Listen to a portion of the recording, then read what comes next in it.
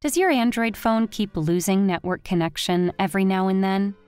Luckily, in this video, we will fix your Android phone's network disconnect issue and possibly save your run to the service center. Let's get started. The first and basic fix is to restart the phone that you are using to make the call. If you come across an issue like this, chances are it might be a temporary glitch. The quickest fix is to restart your phone. Once your device finishes restarting, then try making a call to see if it is working as expected. Another basic fix is to eject your SIM card and reinsert it inside your phone again. Sometimes basic network glitches get solved by this simple trick. The next fix involves enabling and disabling your SIM inside settings if the previous fix did not solve your issue. To do that, open the Settings app and tap on Mobile Network. Select the SIM that you are using and tap on it. Now tap on the toggle next to Enable to disable the SIM. Wait for a few seconds and then tap on the toggle again to enable it. That should fix the issue. Another nifty fix sometimes is to enable 2G network service.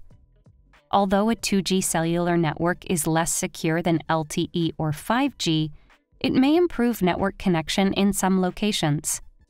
To do that, open the Settings app and tap on Mobile Network. Select the SIM that you are using and tap on it. Now tap on Preferred Network Type. From the following menu, tap on 2G Only. The next fix is about data roaming. You'll need to enable roaming on your Android phone. Otherwise, data services may stop working outside your state.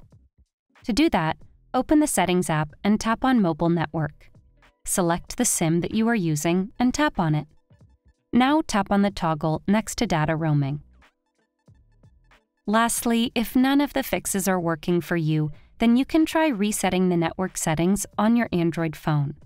It can help in fixing any bugs or errors that may have surfaced.